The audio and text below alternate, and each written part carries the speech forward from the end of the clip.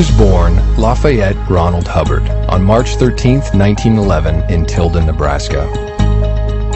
He spent his formative years in a rough-and-tumble Helena, Montana, where he rode barely broken range broncs at the age of 3½. As his mother was that rarity of her time, a thoroughly educated woman, he was also reading well beyond his years. Philosophy, science, and the pillars of Western literature, all in an effort to satisfy a rare and abiding curiosity. As his father was a United States naval officer, he was further afforded a then rare opportunity to travel, crisscrossing America's diverse communities in the teens of the 20th century. At the age of 12, he entered the Boy Scouts, first leading his troop to victory in a regional scout advancement competition, then representing scouting to United States President Calvin Coolidge. But it was his 21 merit badges that most distinguished L. Ron Hubbard at this juncture of his life. For just days beyond his 13th birthday, he became the youngest Eagle Scout in American history. It was another distinction entirely, however, that set him on the first leg of his life's course. Specifically, when an American naval officer who had studied under Sigmund Freud introduced young L. Ron Hubbard to the theories of psychoanalysis. Although left with many unanswered questions, here was the moment when his enduring interest in unraveling the mysteries of the human mind was born. His father's naval career provided the next avenue of inquiry, in particular, a Far East assignment allowing the 16-year-old L. Ron Hubbard a chance to visit Asia. It was land still steeped in mystery and rarely seen by Westerners, yet pursuing very fundamental questions on the origins of man and the ultimate source of life. He trekked more than 250,000 miles through India, China, Japan, and the Philippines, into many remote cultures and much arcane wisdom, including Vedic hymns at the root of mankind's oldest beliefs. It was also through these travels he gained entrance to forbidden Buddhist lamaseries in China's western hills, and there witnessed wonders beyond any known scientific explanation. Shortly after his return to the United States in 1929, he entered George Washington University as an engineering student. It was a rigorous curriculum of scientific methodology, the very tools he needed to examine human thinking with unerring accuracy. Here, too, was one of America's earliest classes on nuclear physics, through which he embarked on yet another investigatory trail, this one to isolate a postulated life source, theoretically detectable in small energy particles. Yet laboratory experimentation was by no means all that occupied his university days. Beginning in June of 1932, he organized the first of several expeditions to remote and primitive lands. Initially, a 5,000-mile voyage into the Caribbean, where he mingled with a people predating Columbus by at least 10 centuries. Next came Puerto Rico, where he not only conducted one of the island's first complete mineralogical surveys, but also studied yet another ancient culture deep within the hinterland. Then, taking his thirst for adventure to the skies, he became America's 385th licensed glider pilot. Heralded by newspapers of the day as Flash Hubbard for his aerial antics, while as a barnstorming sensation of powered flight across rural America, he mixed with still another slice of society. Then, leaving university in the depths of the Great Depression, he began his career as a professional author, turning his true-to-life exploits into high-action tales for magazines of the day.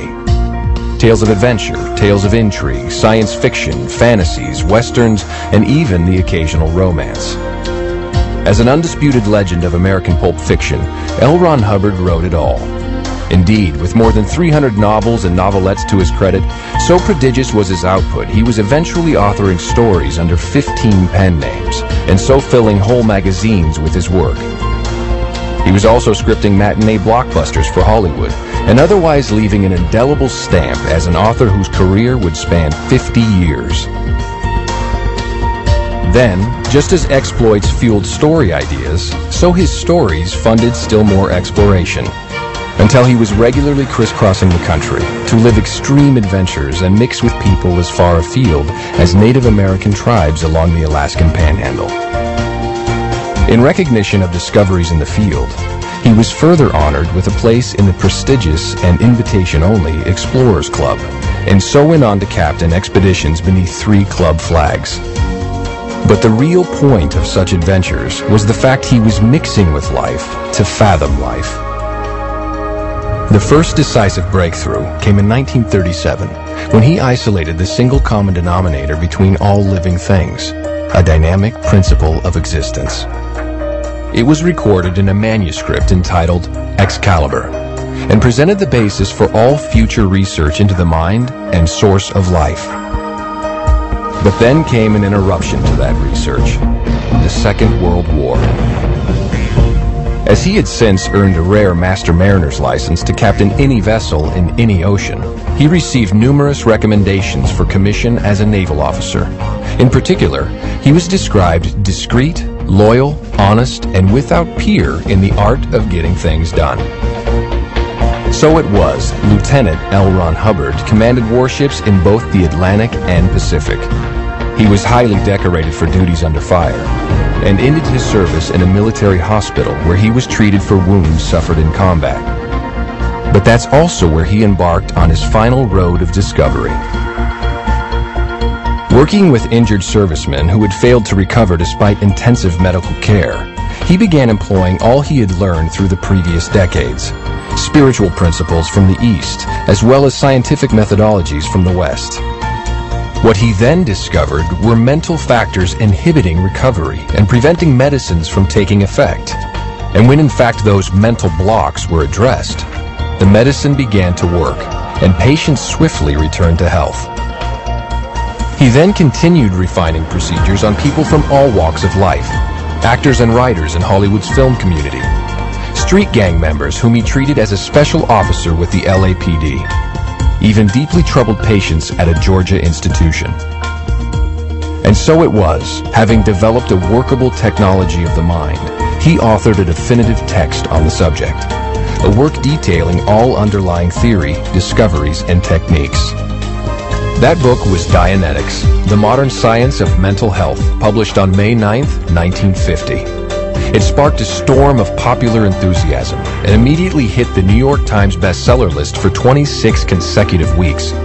As such, it was the biggest-selling book on the mind ever written, and remains so today. Contained within was the discovery of the reactive mind, the hidden source of nightmares, unreasonable fears, upsets, and insecurity. Yet L. Ron Hubbard never considered Dianetics an end to his research, but rather a stepping stone to the discovery and isolation of that long elusive life source.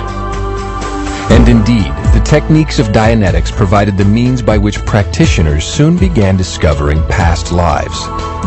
Pressing application and research even further came the accomplishment of what is known as exteriorization, demonstrating the spirit was indeed separable from the body and mind. The Scientology religion was born. Thereafter, L. Ron Hubbard delved ever deeper into the spiritual nature of man, documenting his discoveries in thousands of recorded lectures, articles, and books. While to present those discoveries, he literally circumnavigated the globe, and so churches of Scientology opened on 4 continents, headquartered at his long-term residence in southern England. Through ensuing years, L. Ron Hubbard continued advancing the subject until his passing in 1986. His legacy comprises tens of millions of published words and 3,000 recorded lectures, while with over 250 million copies of his books and lectures in circulation, he has inspired a movement spanning all continents and all cultures. So to those who would ask, what kind of man could have founded the only major religion of the 20th century? The answer is simple enough. A man who lived life from the top down and the bottom up. A man who had seen much wisdom and great suffering. A man who spent a quarter of a century bridging the gap between East and West, science and religion. A man such as L. Ron Hubbard.